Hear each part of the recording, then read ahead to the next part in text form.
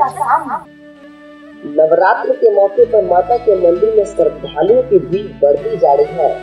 वहीं श्रद्धालुओं की भीड़ को देखते हुए पटना सिटी के आलमगढ़ स्थित शक्तिपीठ बड़ी पटल देवी मंदिर में सुरक्षा बढ़ा दी गई है। इस मंदिर में सुरक्षा का पुख्ता इंतजाम किया गया है। मंदिर प्रबंधक ओर से 25 सीसीटीवी कैमरे लगाए गए हैं, जिसकी निगरानी मंदिर के सदस्य द्वारा की जा रही है। साथ ही मंदिर की सुरक्षा कर्मी के साथ साथ प्रशासन की ओर से भी पुलिस बल की तैनाती की गई है। आरती समय से ही भीड़ लोग जमा हो जाता है। उस समय जो ठहराव हो जाता है ना, आरती देखने के लिए लोग खड़ जाते हैं। पूजा लगभग 1 घंटा आरती में लगता है। उसके बाद प्रशासन भी है, सब तरह से मदद है। प्रशासन की तरफ से भी किसी प्रकार का कोई कमी नहीं है। कितने सीसीटीवी कैमरा से निगरानी की जा रही है? करीब 24-25 सीसीटीवी कैमरा है लगा हुआ सब जगह बाहर।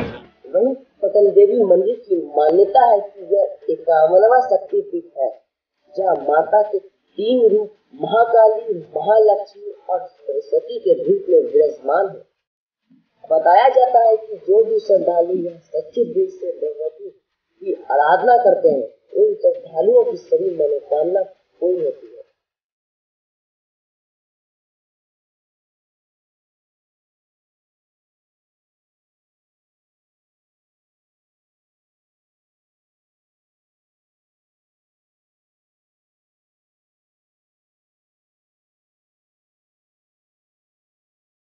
पटना सिटी से रोहन की रिपोर्ट।